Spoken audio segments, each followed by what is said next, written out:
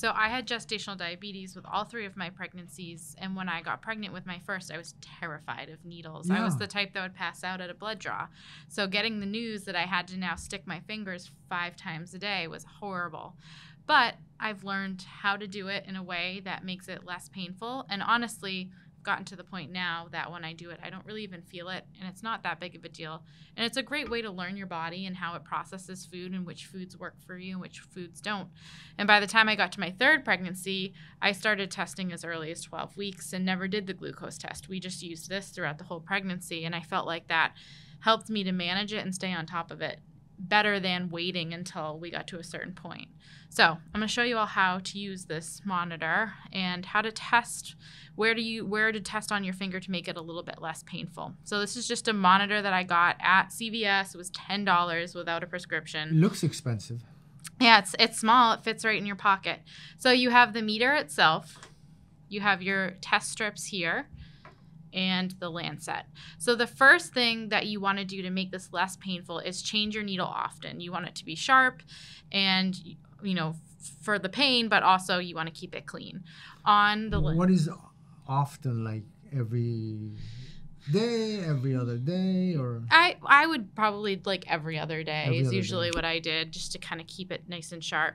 And then on most of these lancets here, they have the numbers 1 through 5, and this tells you how deep the needle is going to strike. Typically, when you first start testing, you're on like a 1 or a 2. As your fingers build up some calluses, you might need to move it up. But I say start low and work your way up. So this is the lancet here. It has a new needle in it. I have an alcohol prep pad here. This is good for when you're on the go, but I've found that it's much better to just wash your hands with soap and water. Sometimes this can give you a little bit of a false high reading. So definitely wash your hands with soap and water, because any food or any residue that's left on your hands can cause you to have a reading that's a little bit higher. So what you want to do is you want to load a test strip into your meter. They look just like this. This little strip here.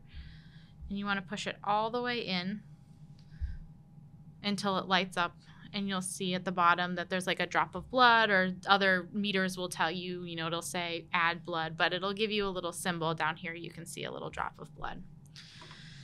Then I'm going to sterilize. I find that it's much better to rotate your finger, so you don't want to do the same one every single time. And it hurts much, much less if you test on the side of your finger rather than right in the middle of the finger.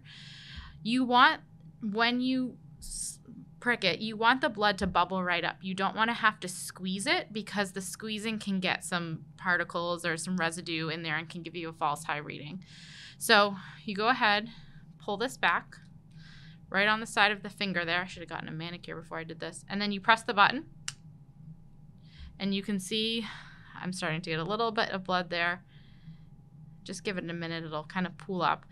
You want to wipe away the first drop of blood. You always want to test on the second drop of blood.